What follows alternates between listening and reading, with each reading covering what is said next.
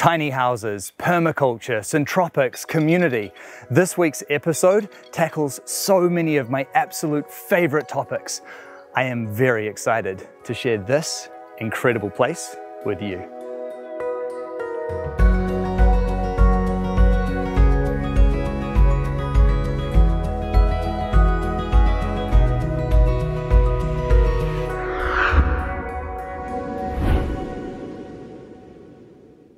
G'day Craig, Hey, great Bryce. to see you, mate. Yeah, good to see you too, mate. This is a really spectacular place that you've created here. Thank you so much. Yeah, it's so good to have you here. There is just so much to unpack and so much going on in this space. But first of all, can you just tell me a little bit about what it is that you've created here? Yeah, we're at a place called Shambhala Farm. And this is basically me trying to create my dream Shambhala, my paradise. When I had that vision, it always had gardens and plants and as off-grid as possible, somewhere I could raise my family in nature, basically. How on earth did all of this come to be? Because it's such a massive undertaking that you've got here. Yeah, it's been layered over the last decade. In fact, it started 15 years ago. I was in Sydney, didn't know anything about growing food, and I had a wake-up call, and the first part of that wake-up was the 2008 financial crash.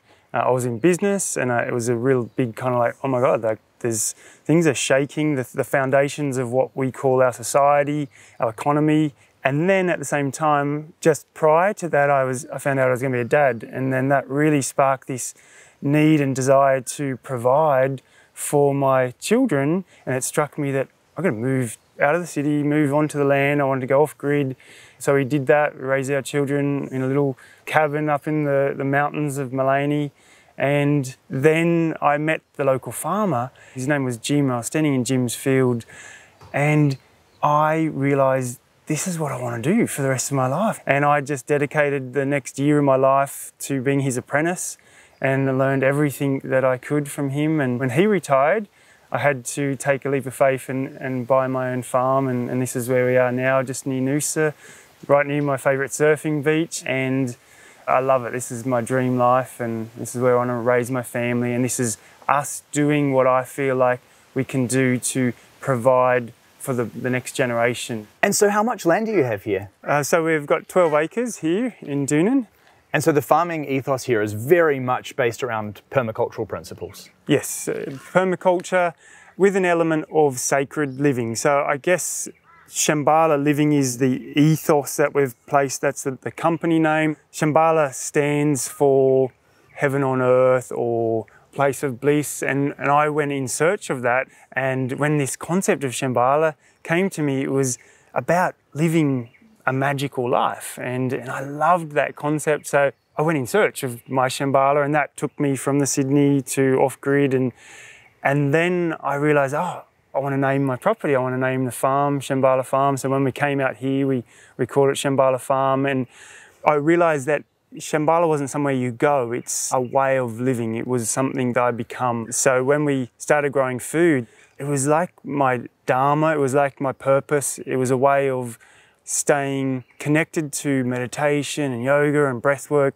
And each day I got to come out and be in the elements. It was exactly what I'd always dreamed of, and realised that I could do this as my living and I could provide food for my community, and it's been such a satisfying journey. One of the things that I've always loved about permaculture is this idea that it's sort of biomimicry in action. It's learning lessons from the natural world, becoming really good observers of what nature does by itself, and then changing our habits and behaviours to work with it and to make the space even more abundant. Yes, yeah. Permaculture and syntropics has taught me that nature is just so abundant, like not just like 1 + 1 = 2, it's like 1 + 1 = 10. It's just when you bring all the elements together, we have this enormous synergy when all the elements come together, and it's far, far greater than the sum of its parts, and that is so inspiring. It sure is. And what you've created here is just so abundant. Can you talk to me about the land and what you've got growing here? Yeah, so when I first got here, the fields were just flat. You could do a 360 and you could see as far as you could. Everything was, ankle high crops. So this became the testing ground, the place where I could put all that I'd learned and read into practice. So we moved here into a tent, then we upgraded to a camper trailer, and as soon as we got here I was out in the field planting, just following what Jim had taught me. So we were planting all the market garden crops. And then over time I started to learn more about syntropics and bringing food forests and forest dynamics into the equation, and that's when things just exploded and took off. So now we've got bananas, we've got cassava, we've got arrowroot, we've got native trees, we've got mangoes and avocado trees, animals, and we've still got all the things that I love, which is all of the annual vegetables and herbs and salad greens. So we've got two main fields where we grow our food. It's evolved over the last few years where we've had lots of woofers.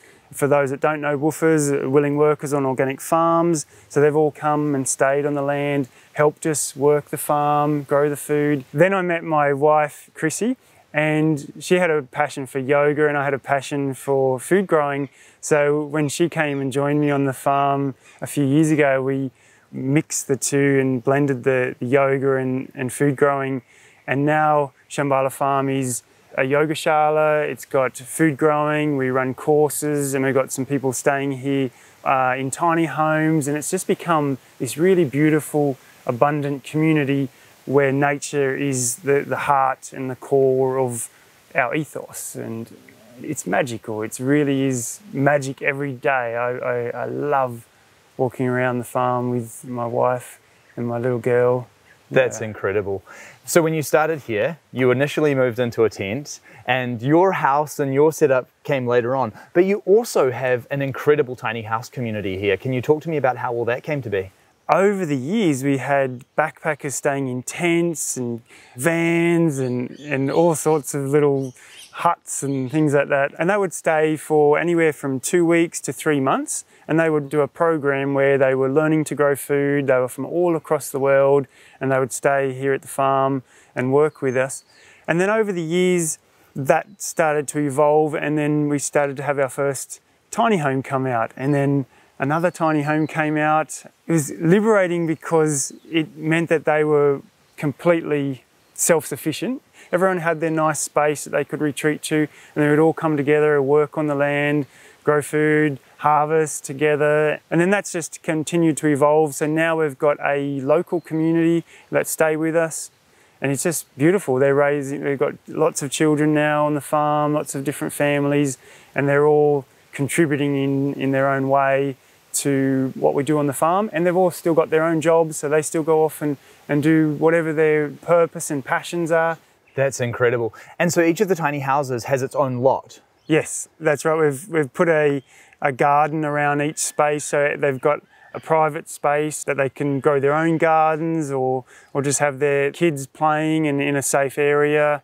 And then we've got some community gardens and share chickens and share pigs and share food forests that they come. And then we've also got the yoga shala. So there's lots of communal spaces, but lots of nice private space that people can retreat to and just chill out. And that's the best of both worlds, isn't it? Because you get to plug into the community as much as you want, but then you also have your own private space to retreat to when you need it. Exactly, yeah. So we all share. We've got a fire night tonight where we'll share a meal together around a fire, and we do that regularly. And often the kids are walking or riding their bikes around the farm. It's just a really beautiful place to grow up and raise a family. That's incredible. And so how does it work here with the parking spaces? Is there a sort of exchange for the lot? Yeah, so everyone's just on an exchange. So just like we did in the woofer days where people would do a day of work and they would get food and lodging, then now we've upgraded it so that they've got the tiny homes, they've got their space, they've got access to electricity and water, and then they just do an exchange. So some of them are working and some just pay an amount of money that goes towards the community so we can afford compost and seedlings and all the things that we need to run this community. And then others choose to work in exchange. That's right, yeah. That's a great way of doing it. Yeah. And then the way that this is also integrated with the teaching and the yoga shala is really incredible as well. And having that yoga shala as sort of the central hub of this community is just beautiful. Yes. The yoga shala is situated in the heart of the farm, and it is the heart of that ethos, because it is about living from the heart, seeing the world as a beautiful, sacred place. When we come from the yoga point of view, everything becomes sacred. So the yoga that sits in the heart of the farm, it's a beautiful Bali-inspired space. It reminds us of where we met, Chrissy and I. We want to bring that sense of Bali-ness, that kind of closeness to nature, going back, you know, it feels like we're going back in time is what I feel when I'm walking around here. And I love to share that timeless way of living with as many people as I can. So obviously this is such a productive bit of land. You're growing so much food for your family and for your local community, but you're also supplying to the extended community as well. Yes, for the first 10 years, we were growing food and taking it to the Noosa farmers markets, to the Kwana farmers markets. We had a farm gate here, and then we also did home deliveries. So we were servicing and supplying food to about 500 people every weekend through all of those different means.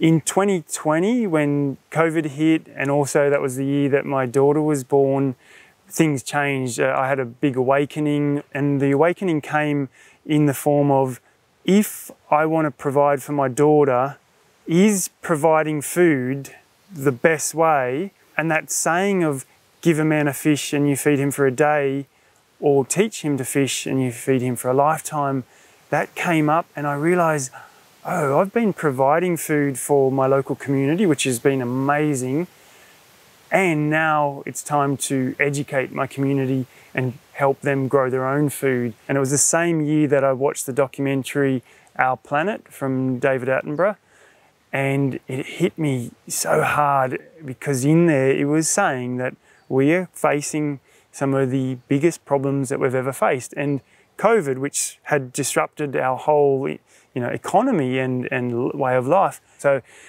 I decided in 2020 that instead of just providing food for our community, we're going to start documenting everything that we've learned over the last 10 years, and we're going to turn it into a course, both on farm and online. So we had a videographer come out, we filmed every single step of the process of how to create soil, how to plant seeds, how to build garden beds, different styles of garden beds, straw bales, no matter where someone lived, whether it was in a unit or a home, that we could show them how they could grow their own food and become more resilient. And now I feel like I've got hope for my daughter, for the future for her future, and for the future of our species, because I feel like soil is the answer to an abundant, regenerative future.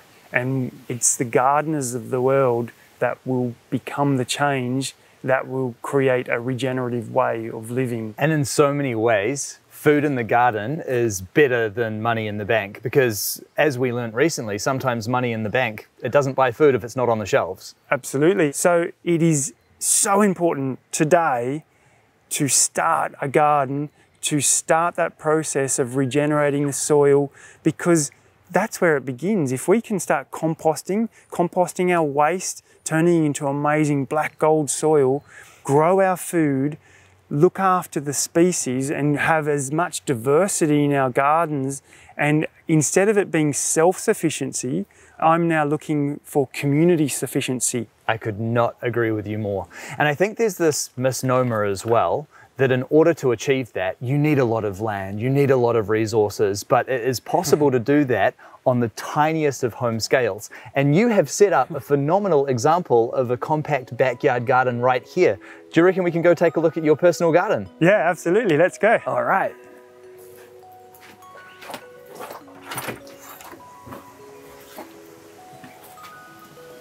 This is incredible what you've done here. And what I immediately love about it is it shows that a garden can not only be productive, but immensely beautiful at the same time. Thanks, Bryce. Yeah. The intention of this garden was to be an example of you can make a beautiful garden, it can be productive, it can be fun for the children. So that's what this was all about. I love that it's laid out like a mandala as well. I had this vision to make this garden beautiful because it's in our home garden. Funnily enough, this was just a vacant grassy block. We had the idea that, well, what if we took a piece of land that was the size of a standard backyard and we show people just how much food you can grow in that space, and that's what this project was all about. But I wanted to do it in a way that was beautiful and had a sacred element to it. So we thought, well, we want it to be a mandala. We didn't know what shape to do, and I was still in my farmer head, and I was gridding this place up with straight lines. And the thing that kept standing out was the trampoline was always in the way. So I was about to get rid of it. And then I had this idea of, what if we put the trampoline right in the center and we do rings and circles around it? So that's where the idea came from. And I love that it's got play is in the center of it. So Birdie gets to be right in the center of the garden. Her plays is all integrated into the garden. The mandala makes it beautiful. You can spend, a long time just walking, doing laps, whereas Rose, you get to the end, you got to turn around. This, you can just continue. I just often just walk, and it's like a meditation just to walk around the garden, and that is something I love. And I love the way that it just allows that playful energy to radiate out into the rest of the garden. Absolutely, yeah. And what size is the garden here? So from fence to fence, it's 16 metres by 16 metres. And the reality is that you can still grow an abundant garden on even a fraction of this size. Absolutely. We've got students from the course that are growing on balconies, on units. They're growing an amazing array because you can go vertical, you can do trellising, you can do kitchen bench growing, sprouts even. So we take in all those accounts, and the whole idea of this was to actually eat only from this backyard for 1 year. And did you do it? We're still doing it. So we've definitely been able to do our breakfast. We've got chickens for our eggs. We've got mushrooms now. We've got bananas, citrus. We've got a whole lot of root crops. There is so much food. It's been amazing. I can't believe just how much food can come out of just a small garden like this. That's just so exciting. And it's just a joy as well. I mean, putting your hands in soil is the best kind of therapy. Absolutely. For both adults and both children, it is so healthy, and it's been proven now in science that it's like an antidepressant, the soil. So we should all be getting our hands in the soil regularly, or connecting with the plants. And that's one of the biggest things. I always say to people, there's more to the garden than just what you harvest. Just being around the garden, smelling the garden, touching the garden, this is all part of what makes up our microbiome. The microorganisms that are in the soil help to create the microorganisms that are in our microbiome. So it's so important for us to be connected to soil and gardens. So even if you only harvested a little bit of lettuce on a balcony, that is still providing you massive benefit towards your health and wellness. That is one of the biggest benefits to people in small gardens, that you're getting way more than just the harvest. And obviously there is a learning curve involved with all of that, but thankfully you have your very special e-course for people wanting to learn how to do it. And that will cover gardens of any size, right? Yes, that's right, yeah. So we cover the 12 core fundamentals to grow on any scale. So to grow on a farm like this, all the way from a backyard to a balcony, it's the same 12 fundamentals that we just need to get right, and then we're growing in abundance. That's amazing. And we will make sure that we get a special deal for our viewers. So if you are interested in learning to grow a beautiful garden like this, check the link in the description below for our promo code. Craig, this is just such an incredible place that you've created here. Beyond your beautiful home garden, Shambhala is exactly what you set out to create. It looks like heaven on earth. The way that it's all centered around the beautiful yogashala, the incredibly abundant gardens, the beautiful tiny home community that you've created here, it's all just come together in incredible synergy to create an absolutely magical place. Thank you so much for sharing it with me. Thank you so much, Bryce. Thanks for coming out. My pleasure. This is a truly inspiring and incredible place. Shambhala combines so many of my great loves. Tiny homes, permaculture, syntropics. It is abundance in practice. It is biomimicry. It is a model for how we as human beings can have a lighter and more positive impact on the world. It's just a treasure.